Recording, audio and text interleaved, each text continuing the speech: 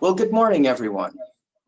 Thanks for joining us for the CalRecycle public meeting today. I'm Ken DeRosa, Chief Deputy Director of CalRecycle.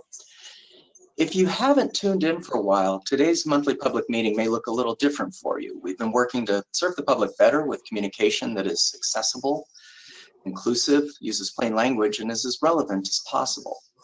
Today's meeting will include a structured format, the goal of setting a context for the critical work CalRecycle does, that many of you do, and to make important announcements. Thank you to those who've provided feedback over the course of the last couple months with this change in format, and we continue to welcome your feedback for this platform. Today, you'll see a more visual PowerPoint, a couple of videos produced by CalRecycle's Public Affairs Office, and a new host and facilitator, Linda Muma. So I'm going to now turn it to Linda to take over for facilitating and hosting the meeting. And let's get started. Good morning, Linda. Good morning, Ken, and good morning, everyone. Thank you for joining us this morning. Before we get started, a quick mention to those who wish to submit questions and comments on an agenda item this morning to please send them to the public comments portal. You can find the portal on the CalRecycle homepage. Just click on public meeting in the left-hand column. In the text near the bottom of the page, click public comment portal. And then from the drop-down menu, select the first option, monthly public meeting, to type your name, your email address, subject or agenda item, and submit your question or comment. We ask that you please keep them brief and make sure to indicate which agenda item you are referring to so that we can direct them to the appropriate person for a response, and we will address your comments during the public comment period a little later this morning. Our first agenda item today is the director's report. So let's check in with CalRecycle Director Rachel Maki-Wagner for a couple of announcements this morning and updates on the state budget, funding for pilot programs, and some new innovations to develop a circular economy. Good morning, Rachel. Excellent. Thank you so much, Linda. It is so wonderful to see you this morning and to be with all of you this morning. Thank you for giving us the opportunity to be a part of your day and to participate with us as part of our monthly meeting. As we look forward to the coming year, CalRecycle has been given the opportunity to help California recover stronger and more resilient. The legislature and governor have provided us with some additional tools and resources that will help us be a part of that recovery and really strengthen the programs here at CalRecycle as we serve the state. The first that I wanted to highlight were the additional positions that we received for AB 1383 implementation that will help us with the realignment of our staff and the full implementation of a very strong organics recycling and recovery program. We are very excited to have the opportunity to hire some additional staff as well as move some of our existing staff. As those of you who follow the budget process, know we are working very hard to make that program very strong here at CalRecycle. The second that I wanted to highlight were the additional positions that we received for debris removal. Again, very similarly to our AB 1383 implementation, we are looking at ways to really heighten and strengthen our debris removal program and really make our program better for the people that we are helping recover from devastating wildfires. So very excited to announce that we have additional positions there as well. We also have a couple of opportunities not only to realign and augment our staff, but we are building some new reorganization plans into CalRecycle. I'm very, very excited to announce the creation of a regulations office within our legal division. We have really built this or are working to build this as a strengthening CalRecycle's regulatory process and really supporting all of the regulations that we are developing, amending, and implementing so that for our stakeholders, from local governments to regulated entities, that we are truly, truly providing consistency and strength in our regulatory process. So very excited that we will be building the Office of Regulation. Last but not least, as part of our reorg overview, we are building a new Office of Innovation. I am so incredibly excited about this as well. This is really something that we have taken in input from many stakeholders across the state and from the legislature to say, we recognize that part of our mandate and part of our mission is really to help support those businesses that are helping California recycle and remanufacture recycled products in a way that works for our environment, for the people and communities of the state of California. And so in Matt Hennigan's division, we will be building this Office of Innovation and really consolidating a lot of the work that's already happening within the division around how do we best think about and help foster innovation in recycling and remanufacturing. Additionally, and very excitingly, many of you are familiar with the pilot projects that we have begun to implement or support across California in the beverage recycling program. We have been authorized to support 5 additional recycling pilot projects for beverage containers across the state and have been given an additional $10 million to support that effort and the existing efforts that are there. And I am incredibly excited about this opportunity because I think that what we are seeing within the beverage container recycling world is that there are some new technologies and new ideas that we should really explore to see if they can really help the state of California increase access to redemption and increase our recycling efforts. This has been a long-standing stewardship program here within the state of California. And for 35 years, we've really led in this area, but it is time for us to look at some new ideas and how we can really help this program and help this effort succeed for the state of California. And so with that, I'd like to turn it back over to Linda to play our video about our current pilot projects and where we're going.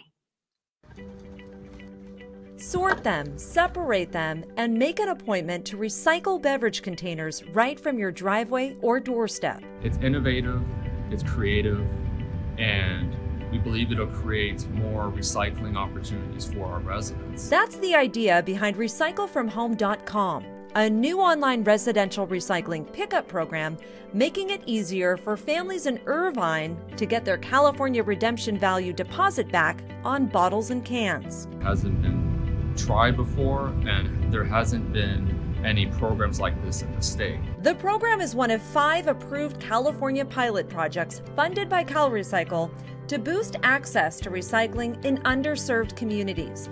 No longer bound by the old rules for recycling, locally run pilot programs are free to explore new methods for more convenient redemption.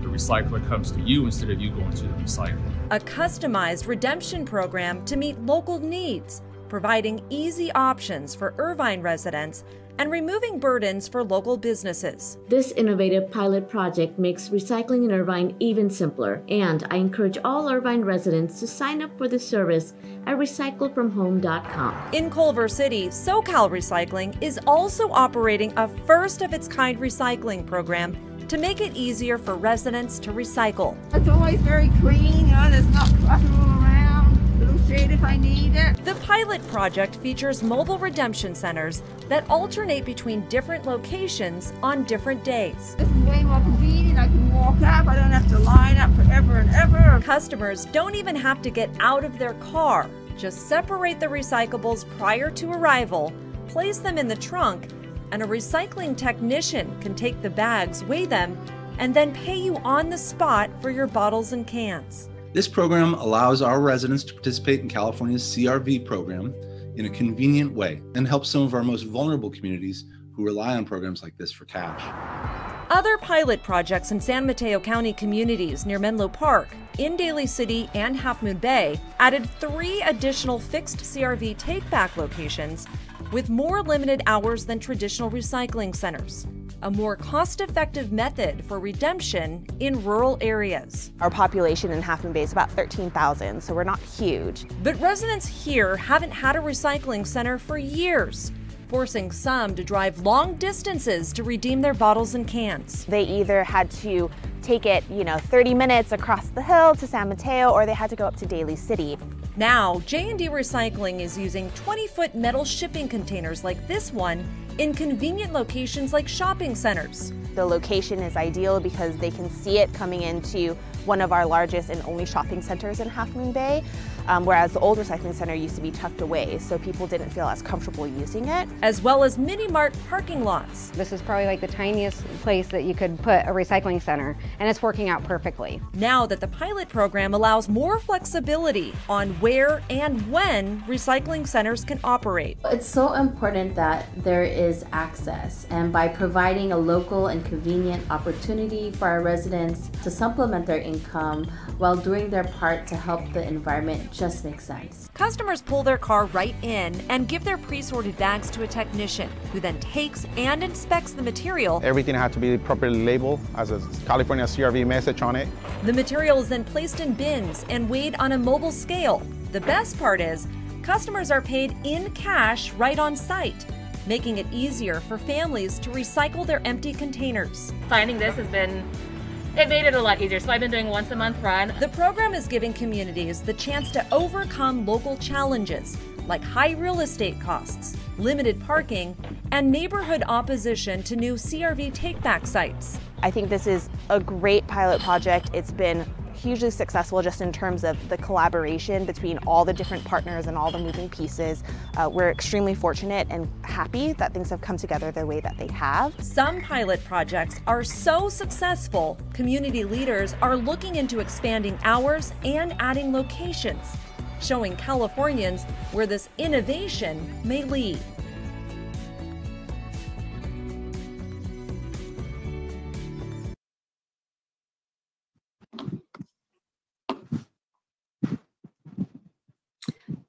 As you can tell, there are so many exciting things going on with the pilot projects here in California. And while many of them are just getting up and running, they really took the opportunity over the time that we were closed down as a state during the pandemic. Local governments were working hard to really explore and work with partners within their communities to truly explore some of the alternative ideas. So we are very excited in the coming year to watch these pilot projects unroll, watch how they work within their communities and the various stakeholders.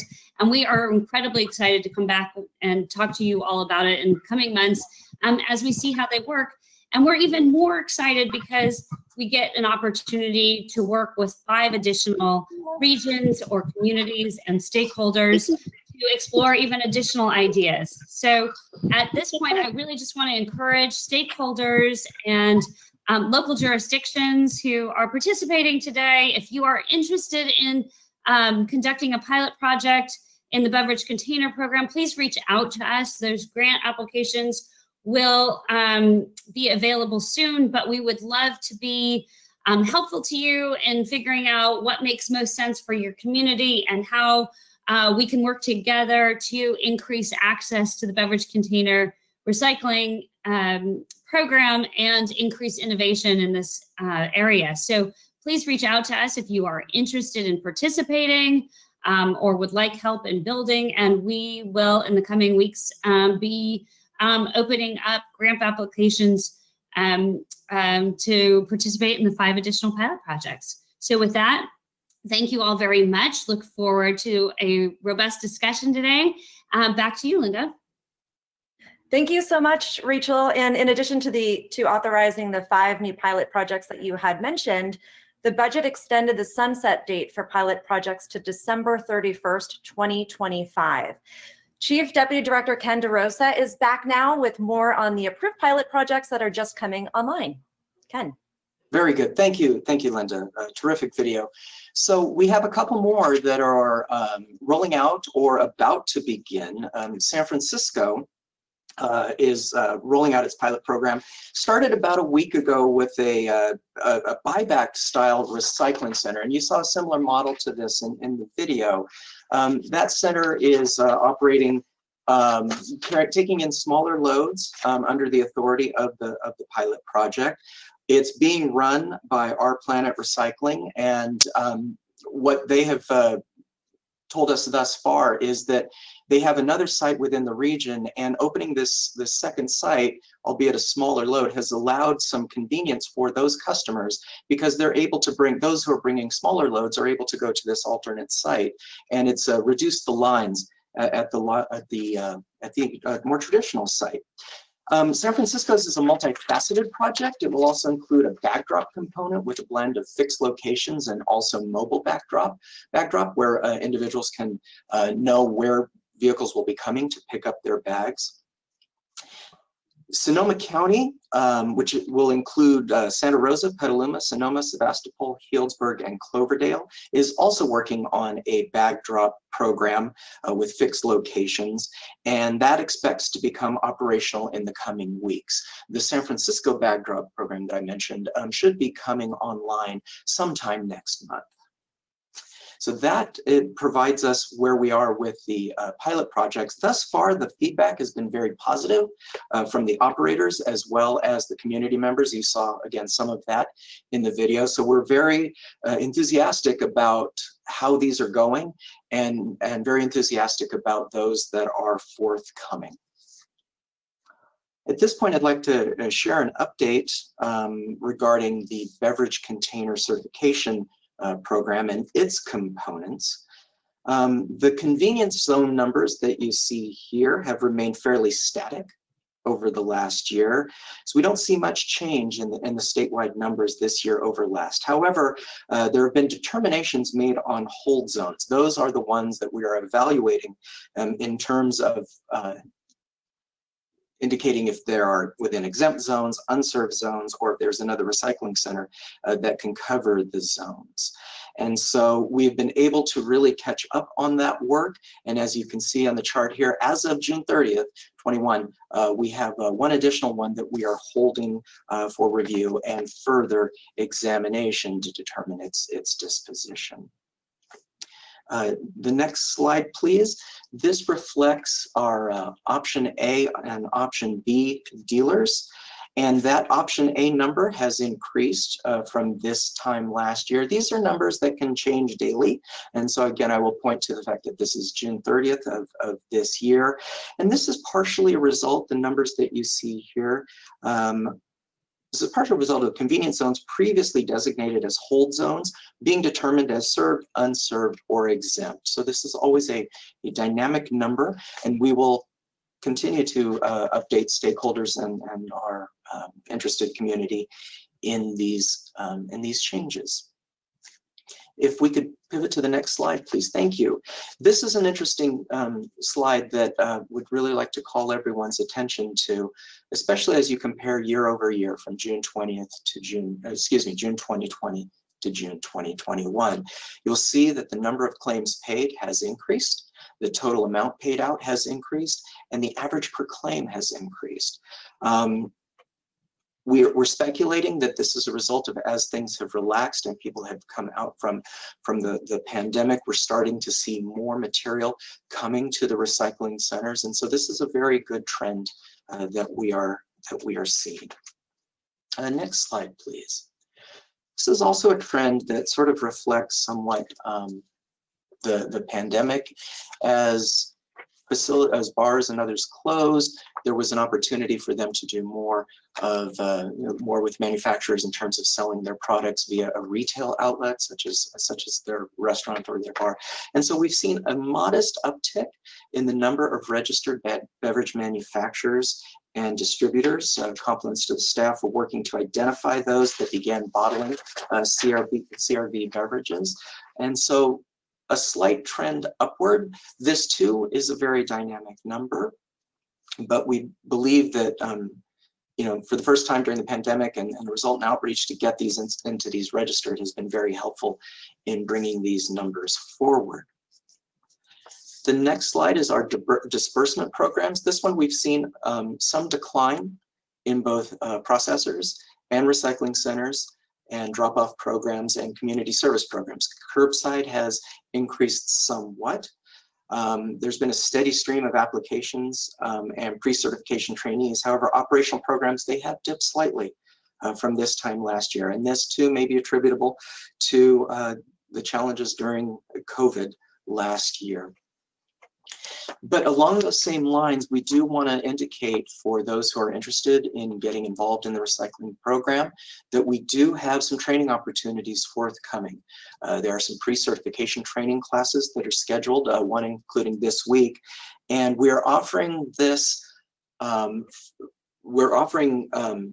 virtual courses several times per month, and we are beginning to offer in-person courses once a month, alternating between Northern California and Southern California. It's important that if you are interested in these to stay in touch with us and monitor as things are fluid.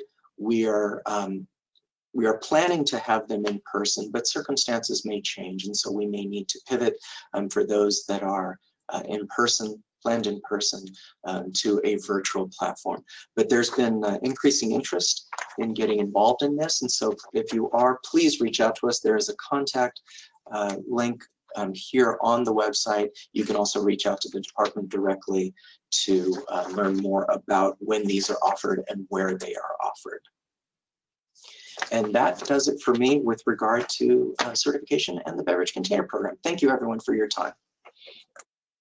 Thank you so much, Ken. As a reminder, if you'd like to submit a question or a comment on an agenda item, please do so through the public comments portal. You can see the instructions on your screen. From the CalRecycle homepage, select public meeting. In the text, click on public meeting portal. And in the drop-down menu, select monthly public meeting. Make sure to include your name, your email address, and the subject or agenda item you are referring to. Also, please keep your submissions brief and make sure to indicate again, which item you are addressing so that we can direct it to the appropriate person to get you an answer. And we'll address your comments and your questions coming up a little bit later.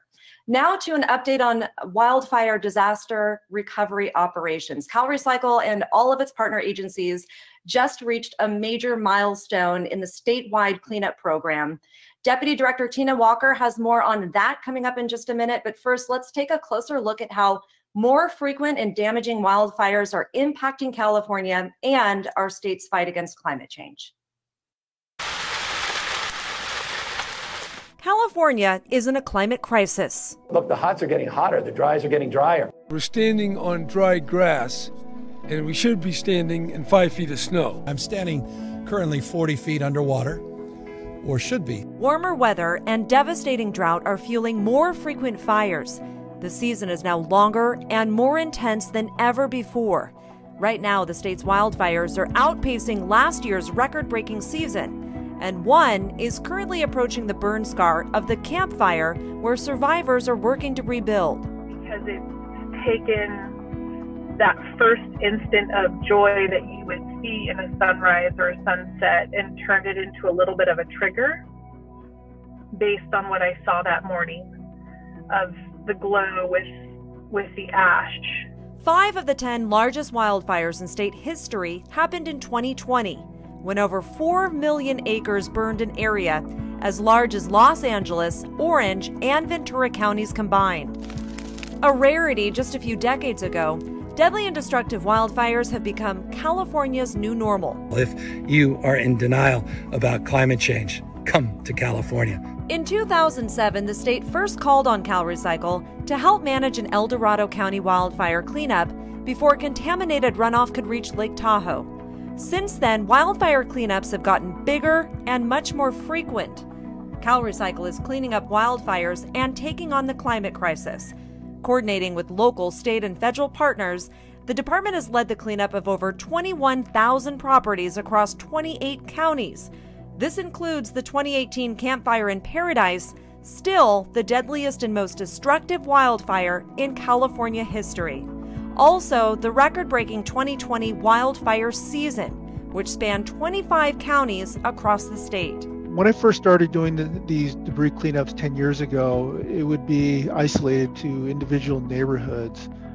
And this last fire over in Paradise, it was neighborhood after neighborhood after neighborhood. And then it started going to the whole town. And then it started encompassing the whole region. It's not just one home and going over multiple properties over and over and over and seeing just the tragedy, the amount of devastation and the things that have completely gone.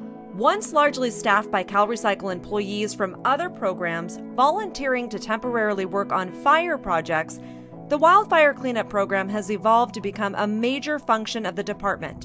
In 2019, CalRecycle's Emergency Disaster Recovery Office was established to oversee wildfire cleanups year-round. It's hard to imagine what we need to do in the future to prevent forest fires, and I just hope that one day we can put this behind us. With most of the state in extreme drought and an abundance of dry vegetation that's already catching fire again this year, California is working to address the root cause of climate change and help prevent future climate disasters. With our partners across state government, CalRecycle has been called to the front lines of California's climate crisis. While CAL FIRE and Cal OES work hard to prevent future wildfires, CalRecycle is committed to continuing to help our communities recover and rebuild. At the same time, we are doing our part in the fight to take on one of the top climate pollutants by reducing food, yard, and other organic waste statewide. Moving California toward a future with less climate pollution, more green jobs, and fewer fires.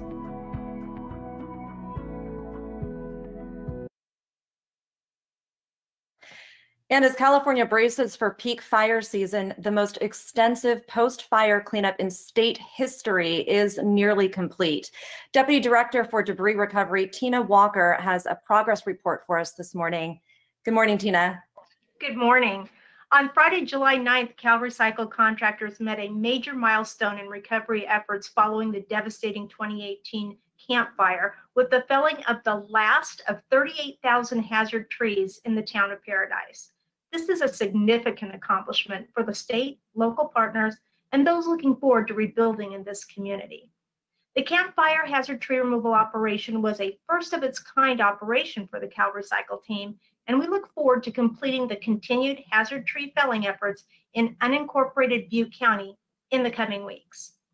The statewide debris operations following last year's statewide wildfire siege is nearing completion as well. Of the 3,380 properties enrolled in the state program, 98% are now clear of structural debris. Hazard tree removal operations continue, and to date, nearly 38% of fire-damaged or hazard trees posing a threat to the public at large have now been felled. Fantastic. Thank you so much for that update this morning, Tina. California communities are making strides to combat the climate crisis through the implementation of new organic waste recycling and surplus food recovery programs. Deputy Director Zoe Heller is here now to highlight some CalRecycle developed resources to help our cities and our counties reduce landfill methane emissions. Good morning, Zoe. Good morning. Thank you, Linda. Food scraps, yard trimmings, paper, and other organic waste rotting in landfills is a top source of methane emissions in California. The climate superpollutant has 84 times the heat trapping ability of carbon dioxide. California passed SB 1383 in 2016 in an effort to fast-track climate progress by reducing emissions of methane and other short-lived climate superpollutants. The law requires jurisdictions to implement new programs to collect and recycle organic waste and develop programs to recover and redistribute surplus food to hungry families in their community. California continues to develop new resources and planning tools for all agencies and businesses impacted by these requirements to assist with implementation and to cut some costs to local jurisdictions. We have a jurisdiction webpage with details on organic waste collection, including model franchise agreements. The page also breaks down education and outreach requirements and includes model signage in various languages. CalRecycle produced several edible food recovery tools, including capacity planning guidelines, a safe surplus food donation guide, and grant resources. We also have organics capacity planning tools and a procurement calculator tool that jurisdictions can use to help track the progress of their procurement requirements. CalRecycle has similar tools available for other entities, including food donors, food recovery organizations, transfer and processing facilities and landfills, organics recycling facilities, and local enforcement agencies. Soon we'll publish pages dedicated to waste haulers, local education agencies, and non-local entities. Please note, tools were developed by CalRecycle as a courtesy for informational and example purposes only. Use of these tools are optional and is not a regulatory requirement. We're constantly adding more tools and guidance, so make sure you're signed up for our SLCP listserv, where you can get all kinds of information on what's going on with 1383. Soon we'll publish a page with training videos and past webinar recordings. You can find all of these pages, tools, and resources by going to our short-lived climate pollutant page. Please continue to reach out to CalRecycle for any technical assistance regarding SB 1383. We're available for meetings and presentations and are always open to talking about new tools and resources that could be helpful for you. Thanks so much. Thank you so much, Zoe. Some great resources there. On to the grants and loans portion of the agenda. California's move toward a more circular remanufacturing economy requires producers to design products with their next life in mind. It also requires California to find new and innovative uses for the materials that we recycle. Deputy Director Matt Hennigan joins us with how CalRecycle is supporting those innovations for new products made from recycled waste tires. Good morning, Matt. Yeah, good morning. Thank you, Linda. Right, so we'll be talking about the feedstock conversion technical assistance and material testing contract. California manages roughly 51 million tires, waste tires every year. And that is the equivalent of over 17.5 million, and we recycled 17.5 million of those in 2020, which is a big number, but not enough. So we continue to work on new ways to turn tires into valuable new products. One way that we do that is through technical support and research to help California businesses find new and innovative uses for tire-derived material. So today, I'm announcing the approval of the scope of work of our latest feedstock conversion, technical assistance, and material testing services contract, affectionately known as feedstock conversion here at CalRecycle, so that we can proceed with the solicitation process on that contract. The 5-year tire plan allocates $500,000 for this contract over the next 2 fiscal years. The services support California's market development efforts, which includes California's tire incentive program, which provides incentive payments to businesses that use recycled chrome rubber in products or as a substitute for virgin rubber, virgin plastic, or other materials in order to increase demand for chrome rubber. The contract services include providing technical assistance for eligible manufacturers who want to replace raw materials with recycled tire materials in order to make their products. It offers material testing services to ensure the quality of the chrome rubber feedstock meets the quality needs of the manufacturer. And it also supports the industry through the application of ASTM standards and participating in the ASTM writing process. The most recent contract that we had helped CalRecycle identify and assist 5 new remanufacturing businesses and resulted in 3 first-time grantees for the tire incentive program, 12 new products made by replacing virgin rubber or plastic with recycled tire material, over 400 tests for those 12 new products to help get those manufacturing processes dialed in. And the 3 new grantees in that tire incentive program are expected to use the equivalent of 132,000 tires as feedstock in their products. In response to the increased demand that this is creating, California waste tire processors have increased chrome rubber production and have invested in additional equipment, which is exactly the type of growth in the recycling industry that we want to see. That increased production helps support California's circular economy goals and keeps more tires from littering our communities and filling our landfill. From one circular material into a circular economy. So moving right along in the tire-derived products arena, We're also announcing the latest awards for our tire-derived product grant program. This grant provides funding for public entities like cities, counties, schools, colleges, public agencies, qualifying Indian tribes, Native American tribes, and helps pay for tire-derived products like landscaping material, sidewalk pavers, and the things that you can see in this slide.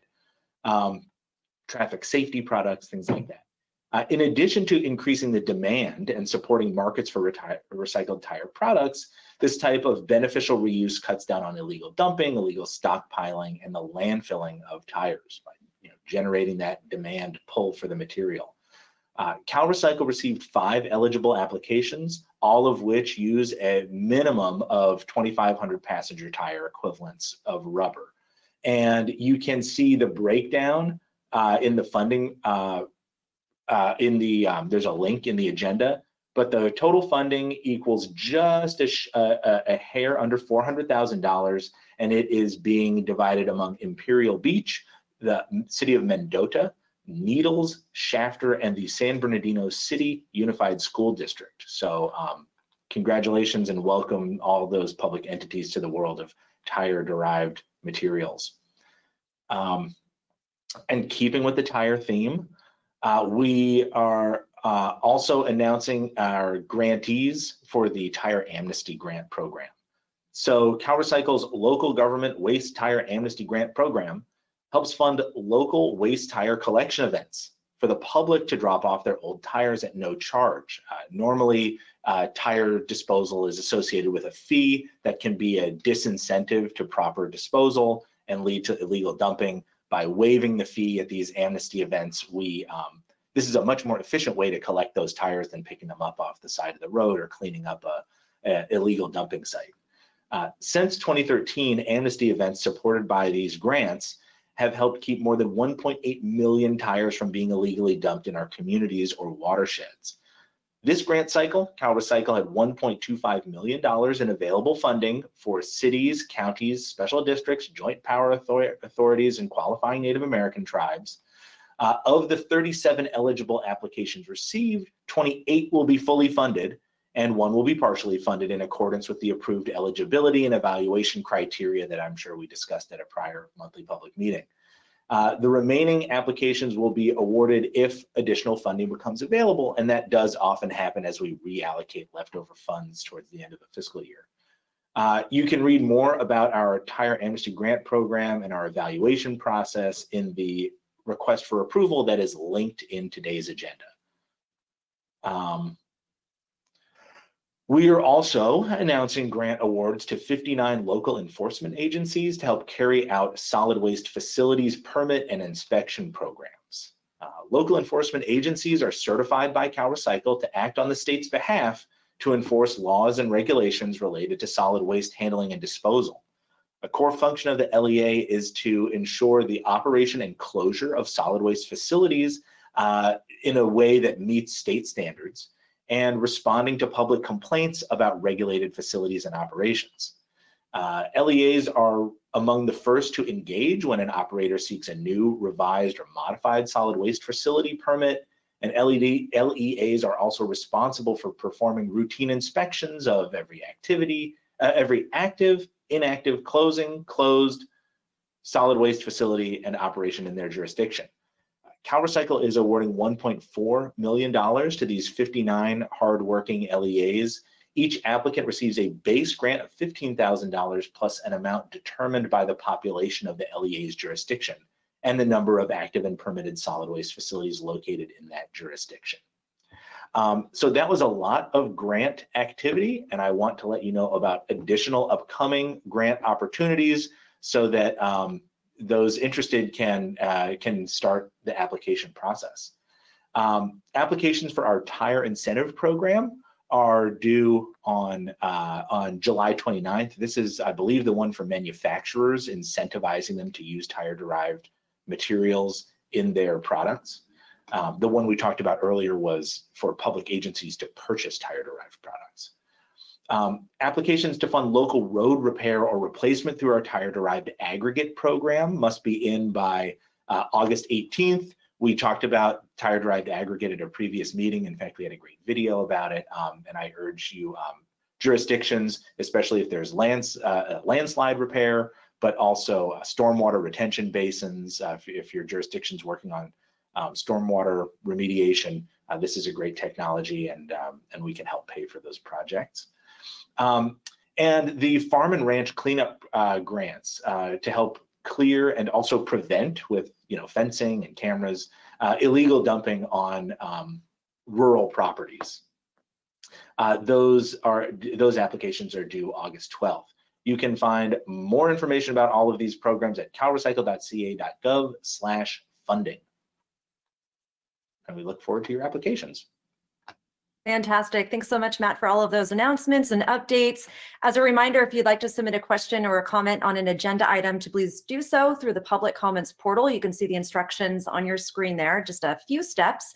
From the CalRecycle homepage, select public meeting. In the text, click on public meeting portal. And then in the drop-down menu, select monthly public meeting and make sure to include your name, email address, and subject or agenda item. Also, please keep your submission short and make sure to indicate which agenda item you are referring to so that we can direct them to the correct person during the public comment period coming up a little bit later. Now to our next agenda item, the recommended approval of a CalRecycle managed cleanup of an illegal disposal site in the city of Marysville, that's in Yuba County. CalRecycle's solid waste disposal and co-disposal site cleanup program assists with cleanups of illegal dump sites where the responsible party either cannot be identified or is unable or unwilling to pay for timely cleanups of sites that threaten public health or the environment. The cleanup projects are implemented through CalRecycle managed contracts, grants, and loans. Applications for the cleanup project grants open on August 25th and are due by September 29th. Deputy Director Mark DeBee joins us now with some more on this latest remediation project. Good morning, Mark. Good morning. Thank you, Linda. So in addition to the grants you mentioned, the program, as you indicated, does also assist local government with contractor support in cleaning up illegal dump sites. So at the request of local government and the local enforcement agency, CalRecycle completed an evaluation of the abandoned Hollywood Trailer Park site, which is located between the Marysville levee and the Yuba River floodplain. Through this evaluation, staff was able to determine that the site was eligible and has recommended approval of a CalRecycle managed remediation for the Hollywood Trailer Park illegal disposal site. The site includes two properties. One is owned by a private property owner and the other is owned by the city of Marysville. The proposed cleanup project will only include the city of Marysville property, which is approximately 20 acres and makes up most of the site. Since the mobile home park was abandoned over a decade ago, it's been an area of recurring illegal dumping at the level similar to what staff find at large illegal disposal sites. There was a fire at the site in October 2020 that burned much of the site, over 30 acres, which included all of the city property. The city of Marysville, along with a nonprofit, Say Love, cleared 20 dumpsters of burned waste, including furniture, appliances, vehicles, and household hazardous waste. The city spent over $30,000 on the cleanup and patrols of the area and has now exhausted their available resources to complete the remediation of the rest of the park. The city and the county local enforcement agency requested assistance of CalRecycle to complete the removal of the remaining solid waste, which consists primarily of smaller, widely scattered materials. The city-owned portion of the site lies on the floodplain of the Yuba River with burned waste as close as 30 feet from the river. The program's cleanup contractor will remove and safely dispose or recycle the remaining material. And after cleanup, the city plans to install barriers, signage, and continue patrols to prevent future illegal dumping. The preliminary cost estimate for the CalRecycle managed cleanup is approximately $105,000. The funding will come out of the Solid Waste Disposal Trust Fund in the program's Northern California Remediation Contract, which is number DRR19050. The project meets criteria to receive a cost recovery waiver. And we hope the project to begin as early as the first week in August. I will now move into an overview of solid waste tire permits as well as waivers. It should be noted that these permits for solid waste are issued by the Solid Waste Local Enforcement Agency. CalRecycle's role is to ensure that permits are consistent with state requirements. The permits can only address areas within the authority and responsibility of the local enforcement agency and CalRecycle. And for more information, you can go to the link on this slide. Regarding waste tire permits, they are processed and issued entirely by CalRecycle. The permits include requirements to ensure that tires can be stored and processed in a manner that reduces potential threat from fire and disease-carrying vectors. Again, for more information, see the link on the slide. And then relative to emergency waivers, they only allow changes to operations at solid waste facilities needed to respond to an emergency. Local enforcement agencies may approve waivers, and CalRecycle has the responsibility in reviewing the waivers and address any potential issues. And again, for more information, see the link on the slide. Paulina Lawrence usually goes through an update on permits, but she's out today, so it falls to me and to go through what is the current workload at CalRecycle regarding permits. Before I get to the new permits, I just wanted to recap some of the permits that have recently been processed by CalRecycle and sent back to the LEA for issuance. These include the Shoshone landfill permit, the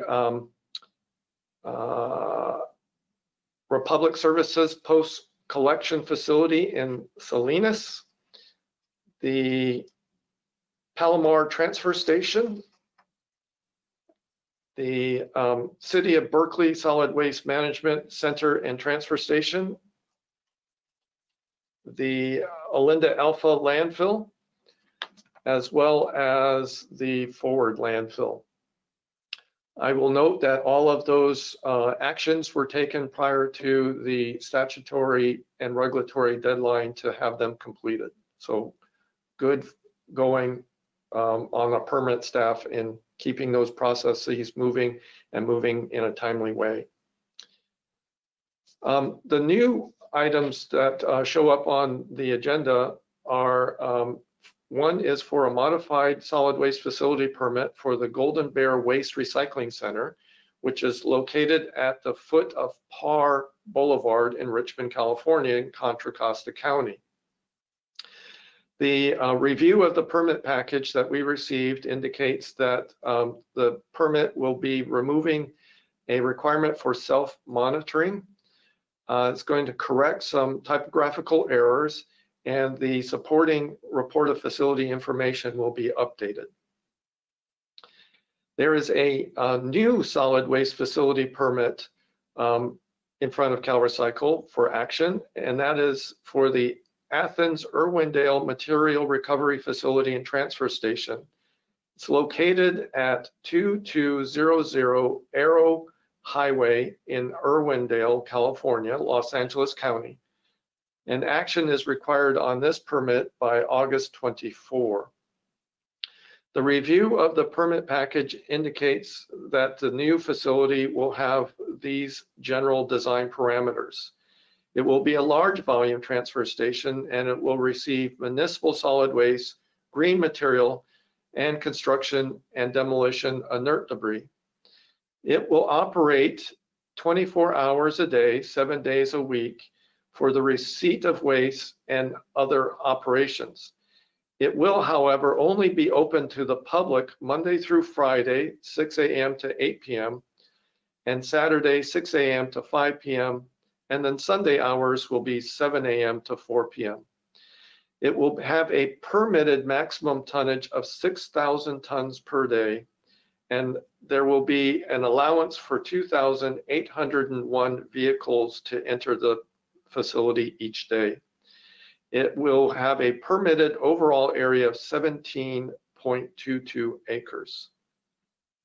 I wanted to also mention that since this agenda was posted, we received an application from the operator for the John Smith Road landfill in San Bernardino County. CalRecycle is the enforcement agency for that county, and so we will be processing that application and making decisions relative to the permit. Our initial review is that the request from the operator in the application is to increase the design capacity for the site from what is currently designed at 9.354 million cubic yards to 9.797 million cubic yards. There's a time frame for us to review and process that application and take action on those permits, and we will be posting our process on the website so people can track the progress for that request. I'm happy to indicate today that there are no new waivers, and I'm happy because that would indicate that solid waste facilities that have required waivers to deal with debris coming in as a result of emergency has greatly decreased. So as Tina indicated, there is a winding down of debris removal activities and a corresponding reduction in the request for waivers. And that is my report today. Thank you very much. Back to you, Linda. Thank you so much, Mark. California communities are working hard to reduce their landfill disposal and emissions from climate superpollutants that come from rotting food, yard waste, paper, and other organic material. CalRecycle is responsible for overseeing how well jurisdictions are implementing programs to accomplish those goals, including the 2014 Mandatory Commercial Organics Recycling Law, also known as AB 1826. Staff does this by conducting site visits, analyzing documentation, and through reviews of jurisdictions' annual reports, which include disposal information and self-assessments of their programs. CalRecycle conducts more intensive jurisdictional reviews every 2 or 4 years, depending on the jurisdiction's past performance. The department also has the authority to conduct anytime reviews to make sure that cities and counties are in compliance with mandatory commercial organics recycling requirements. Deputy Director Matt Hedigan is back with results of CalRecycle's latest compliance investigations. Matt? All right, thank you, Linda. California's mandatory commercial organics recycling law says that any business that generates at least 2 cubic yards of solid waste per week must recycle their organic waste. Jurisdictions are responsible for ensuring compliance in their communities. Staff uses criteria described in the County-wide Integrated Waste Management Plan Enforcement Policy, Part 2, to determine the extent to which a jurisdiction has implemented or shown a good faith effort to implement its selected programs. Our staff conducts on-site and virtual site visits. We review annual reports, we review hauler data, and the outreach materials that are being used by the jurisdictions. Local assistance and market development staff identified implementation gaps for programs in the 3 jurisdictions described in the RFA that's attached to the agenda. Those jurisdictions are Brentwood, Indio, and Lemon Grove. Among those 3, the most common gaps included high levels of non-compliance from the affected businesses and ineffective annual follow-up from the jurisdictions to all of the businesses that were not recycling their organic waste. CalRecycle meets regularly with each jurisdiction in California to monitor their progress and provide compliance assistance when gaps are discovered. And that assistance can include providing feedback on program implementation, reviewing educational materials that are used by the jurisdiction, providing tools and other resources, and also through peer matching by putting jurisdictions that are struggling with jurisdictions that are doing well and facilitating a lessons learned process there. You can find a summary of the identified program gaps and an overview of how each jurisdiction plans to address these gaps linked to today's agenda. And some of those locally identified solutions include better identifying businesses who fall under the recycling requirement, enacting local ordinance updates requiring mandatory service or a contamination fee schedule, and the establishment of an exemption process. It's possible that some of the non-participation is due to businesses that really are exempt but haven't been through an official exemption process. If these 3 jurisdictions do not make adequate progress on implementing the plans that they submitted to CalRecycle, and the organic recycling program gaps persist, then they will be referred to our jurisdiction compliance unit for further investigation. This item is delegated to me, and I want to thank our program staff for doing this work, and also thank the jurisdiction staff for crafting these plans and working so hard on their implementation. So thank you to CalRecycle and to the 3 jurisdictions identified for identifying solutions and moving forward with implementation. Our next item is a county-wide integrated waste management plan review. CalRecycle is required to review and approve or disapprove each county-wide or regional agency integrated waste management plan 5-year review report. Ventura County submitted a 5-year review report that concludes that no revisions to the planning documents are necessary at this time, and our staff has concurred with that. That decision is delegated to Branch Chief Kara Morgan, and she has approved it.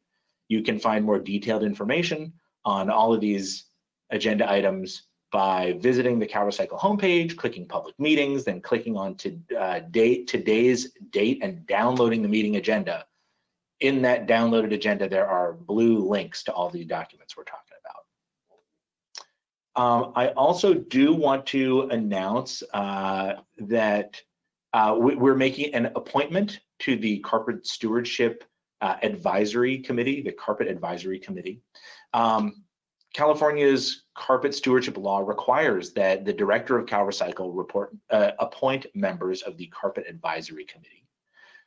When there was a vacancy from a representative of the environmental community, CalRecycle solicited applications for a new representative of the environmental community.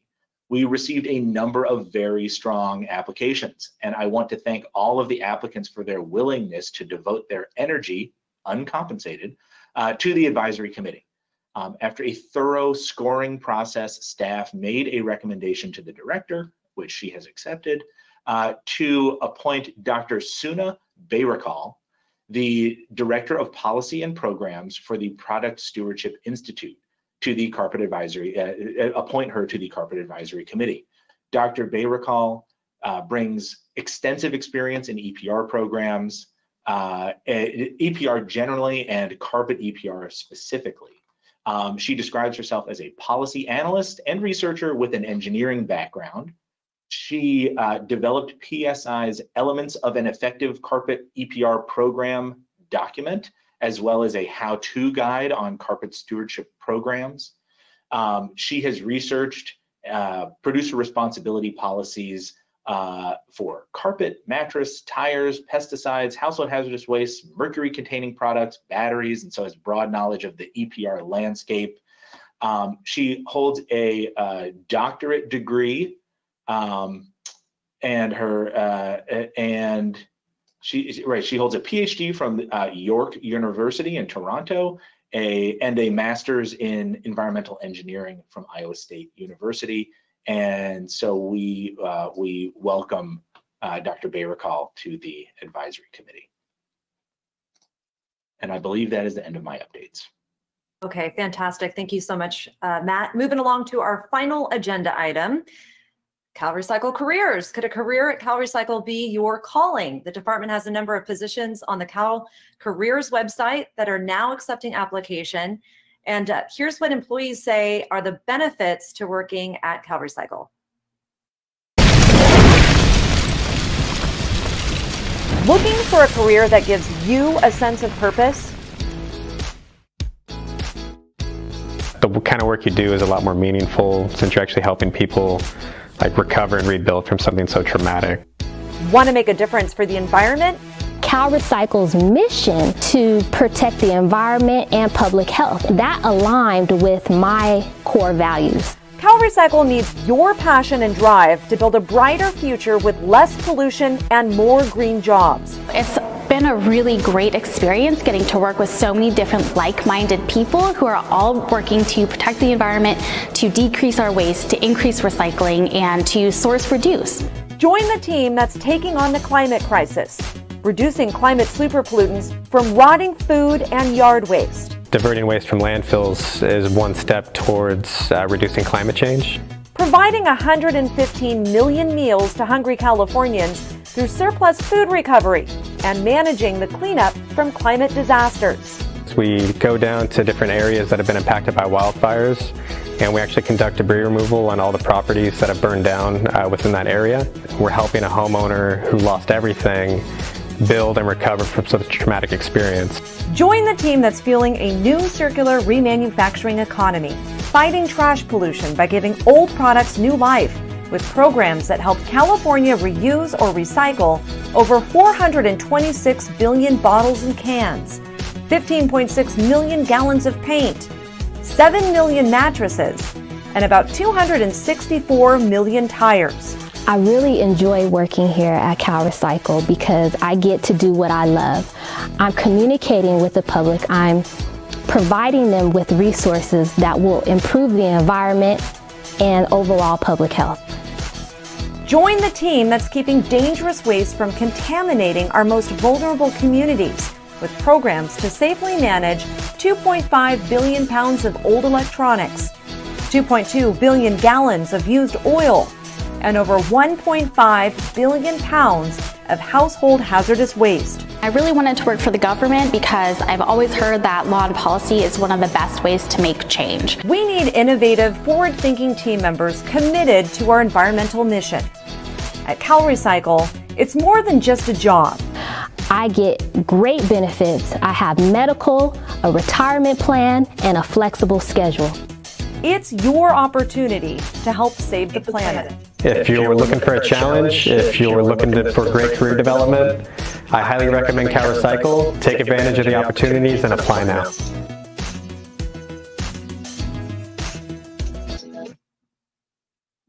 And right now there are positions in environmental science, information technology, and civil engineering, just to name a few of those. There are many benefits to working for the state. For a complete list of open positions and for application deadlines, make sure to visit calcareers.ca.gov. All CalRecycle civil service job openings are listed under Department of Resources, Recycling, and Recovery. You can also find this video, as well as some of the others that have played throughout this morning, on our CalRecycle YouTube page. Before we open up to the public, public comments, we'd also like to remind everyone this morning that you can find more information on each of the agenda items that we discussed today by visiting the CalRecycle homepage, selecting public meetings, and then clicking on today's date to download the meeting agenda. That's where you can also find more in-depth information on today's items, as well as links and contact information should you have any questions on any of the items. We are working to make the process easier for you, but this is how you can access that information for the time being. Now let's address the public comments. I know that Ken and Zoe have been monitoring the public comment portal this morning, so we're going to bring them back in to take your questions and comments. Ken and Zoe. Thank you, Linda. Appreciate that handoff, and thank you for hosting and facilitating the meeting this morning. So we're going to endeavor to take these in the order in which they appeared in the agenda. The first that I will respond to is from Veronica Pardo in regard to the beverage container recycling pilot projects. Veronica asks the question, is the video presented available online? And I believe that Linda just made reference to that, so your question is a timely one. Yes, they will be available via our YouTube channel, so thank you for asking that question. I'm going to take the next one, which is from Christina Hansen with Placer County. For the mobile pilot program, different locations on different days, I'm curious what, if any, permit requirements there were to locate the mobile collection at a site. Christina, permitting requirements may vary from jurisdiction to jurisdiction, and I think probably the best way to kind of discuss this question is if you could reach out to us. We also have your email address here. We can reach out, and maybe we can kind of sit down and understand some of the permit questions that you're asking about. We can show you kind of other applications and how those were handled. But each county, each jurisdiction may have some different requirements. So I think it would be important to kind of drill down a little bit on what you mean, and we can sort that out. So you can reach out to Jennifer Akins, jennifer.akins at calrecycle.ca.gov. You'll also find more information about the pilot projects on our website under the Beverage Container Recycling Program. And you can, of course, reach out to me, ken.derosa, DAROSA, at calrecycle.ca.gov, and we can have a conversation about this. And that applies to anyone out there who's listening who may also be interested in the pilot projects. Please reach out to us. We're available to answer questions that you might have and talk through concepts that you may be considering. Thank you. Ken, I can go ahead and take the next comment on 1383. Sure, I was going to read it, and then maybe if you wanted to respond, but please go right ahead. Either way, okay. I'll read it, you respond, because it's a bit wordy, and I'm ready to tackle. So this is from Evan Edgar regarding SB 1383. Just under a decade is all that remains to stop irreversible damage to the Earth from climate change. This was concluded in the 2019 report issued by the UN Intergovernmental Panel on Climate Change, with the next report due in 2022, which will be more daunting. According to distinguished scientists, the only lever we have left to bend the warming curve is to reduce short-lived climate pollution, such as methane, black carbon, tropospheric ozone, and HFCs. We need to focus on near-term solutions now to reduce short-lived climate pollutants by 2030, and not defer tough choices today for some electrified carbon-neutral future by 2045. The implementation of SB 1383 plans to reduce methane by 40% in 2030. With a sense of urgency, Governor Newsom doubled down on July 9th and requested CARB to evaluate pathways for the state to achieve carbon neutrality by 2035, and stepping up the state's, I lost my place, state's pace in achieving zero carbon electricity to 2030. Syncing the timeframes will force CARB to honestly model 2030 targets and utilize existing cost-effective programs, compost and NRG programs that are carbon negative and carbon neutral now. 2021 annual report to the legislature on California climate investments using cap and trade auction reduction costs per ton, where CalRecycle programs that reduce short-lived climate pollutants are just $10 to $55 per ton to make compost and renewable natural gas. Scoping plan third update will focus on carbon sequestration with compost use on natural and working lands, where January 2019 draft California 2030 natural and working lands, oops, I'm sorry, I lost my place, where January 2019 draft California 2030 Natural and Working Lands Climate Change Implementation Plan is to double the compost and mulch use by 2030. Edgar and Associates prepared the Net Zero Greenhouse Gas Report for the waste sector that shows that in 2018, the waste sector avoided 3.7 times their greenhouse gases, and by 2030, the waste sector could avoid 9.9 times their emissions. We look forward to working with CalRecycle staff on understanding the circular economy of the waste sector and be fully engaged with the AB 32 Scoping Plan third update and facilitate adding SB 1383 programs to reduce short-lived climate pollutants into the Scoping Plan process. According to new research, soil could act as a huge carbon sink to help balance out greenhouse gases, withholding up to 3 times as much carbon as is found in the atmosphere. If we can tap into potential to sequester more carbon, dirt could save the Earth. Bending the climate curve requires a focus on SB 1383 and short-lived climate pollutant mitigation programs. CARB needs to sync 2030 goals and modeling with the natural and working lands carbon sink in order to delay catastrophic climate change. I will catch my breath. Zoe, if you wouldn't mind responding. Sure. Evan, thanks so much for that comment, and thanks also for sharing with us the Net Zero Greenhouse Gas Report.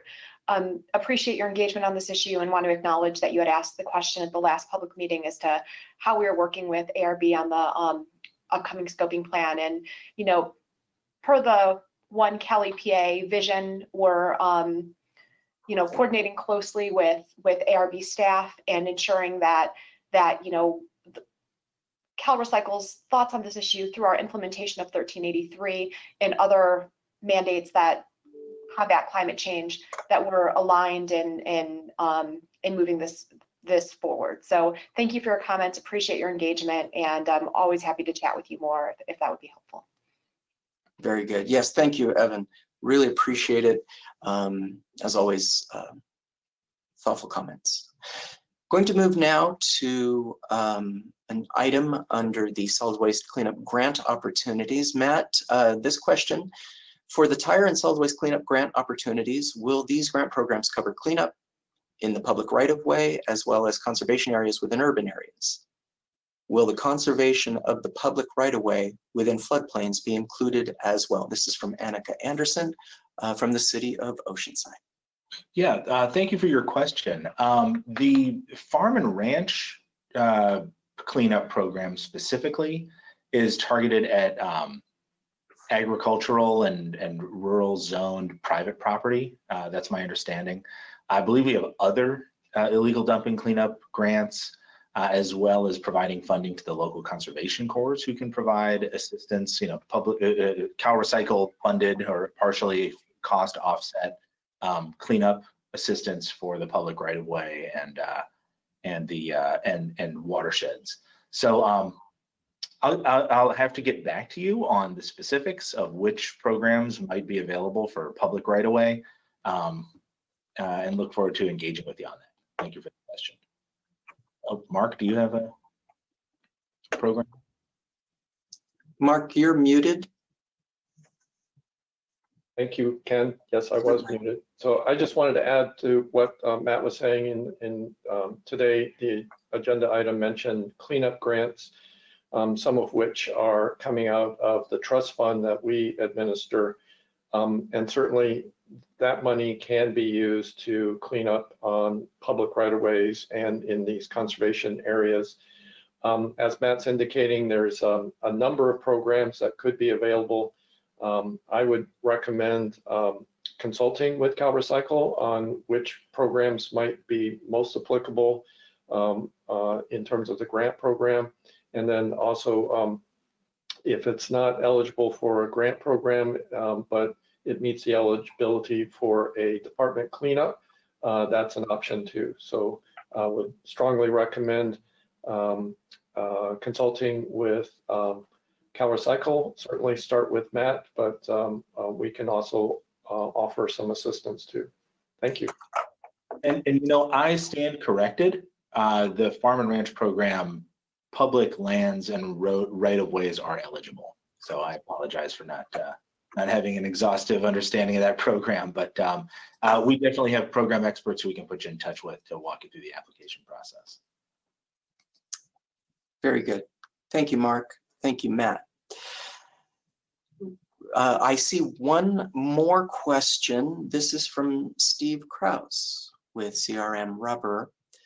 How much money has been spent on the feedstock conversion technical assistance and material contract since its origin in 2019?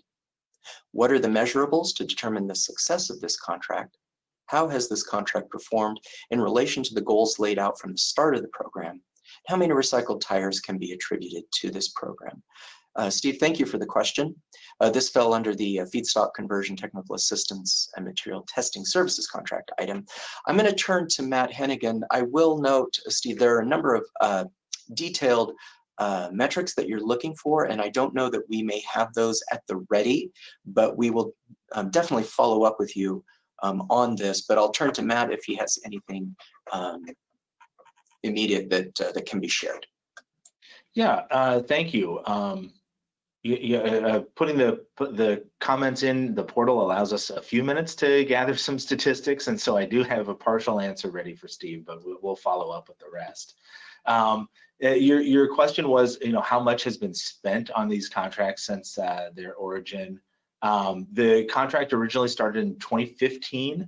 The first was for $750,000, and the second was for $1 million. So we spent $1,750,000. And you're asking about the measurable, you know, outcomes to determine success.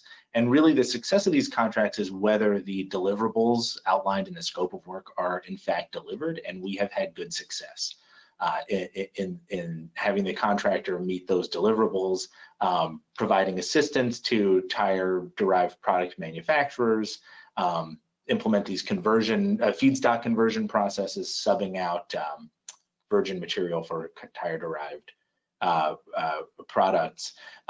In terms of the number of tires attributed, I've just got the statistics from that second round, but which we mentioned in the presentation. The grantees who were assisted will use that assistance and those tire funds to recycle 132,000 tires into new products. That's for just the second contract. I don't have that first contract handy. But in short, this is one part of many tire programs that we have going to build markets for waste tires so that they become too valuable to landfill or legally dispose. Right, we saw the tire-derived aggregate was just discussed today. So it's one piece of a constellation of programs we have for tires. Thanks for your question. Very good. Thank you, Matt. I'm looking at the portal. I don't see anything additional. Zoe, am I not reading this accurately? That's all I see as well, Ken. Okay. Very good. Something just came in. Oh, it's literally came in. Okay.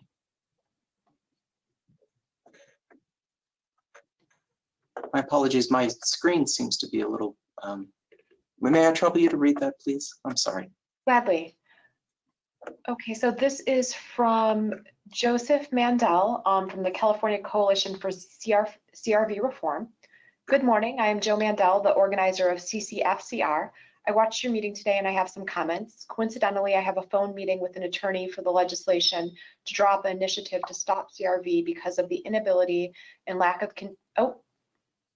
here it is. Sorry about that.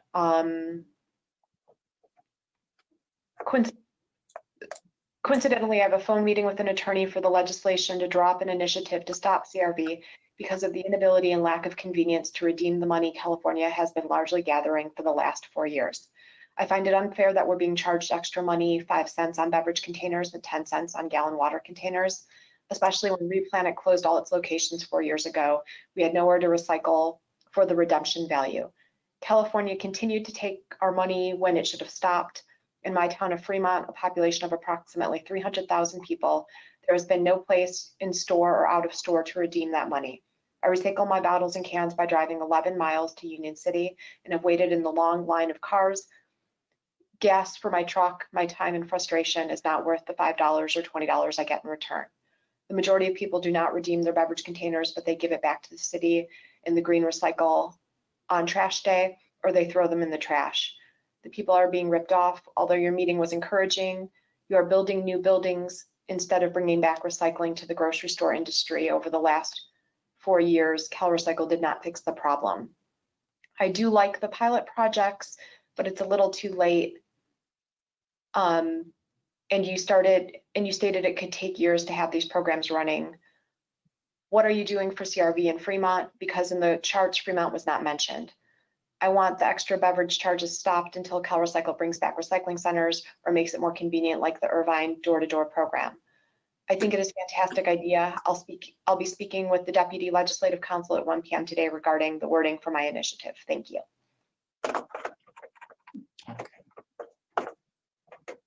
Mr. Mandel, thank you for your comments. I understand your frustration. I think that the point that was made this morning is that these pilot projects are an opportunity to expand and consider new ways of redemption. And our hope is that with their success, we can apply these models in communities across the state, large, small, medium. So I appreciate your comments, and we will endeavor to make and work with local jurisdictions to make these pilot projects as successful as possible. Thank you for that.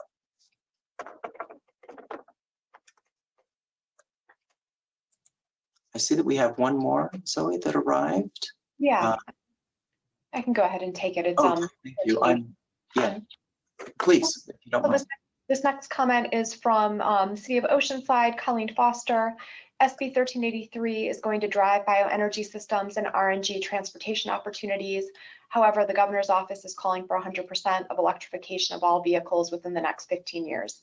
How will CalRecycle work with CARB to reconcile bioenergy opportunities for collection systems, given electrification is not yet feasible for major collection transportation opportunities? Colleen, thanks so much for this comment. Appreciate it. And we've heard this comment, similar comments in other public meetings and forums. And we are working closely with CARB to ensure that the goals of 1383 and the organic waste products that will be developed as a result can align with our shared visions to reduce greenhouse gas emissions overall. And we understand that there's urgency in meeting a number of these different goals, and we are doing our best to align our systems to ensure that we are able to embrace our mandates and the products that come out of our mandates with the overall goals of the administration. So thank you for that comment, and also happy to chat more on this issue. Thank you, Zoe, and thank you, Colleen, for your comment.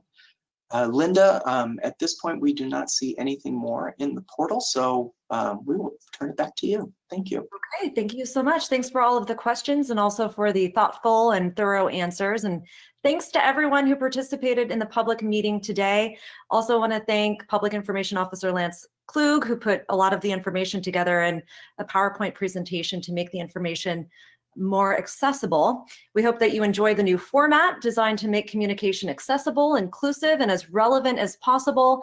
We welcome your feedback. Feel free to leave us a comment on the public comment portal. In the meantime, have a great rest of your morning and rest of your week, and we'll see you next month. Goodbye, everyone.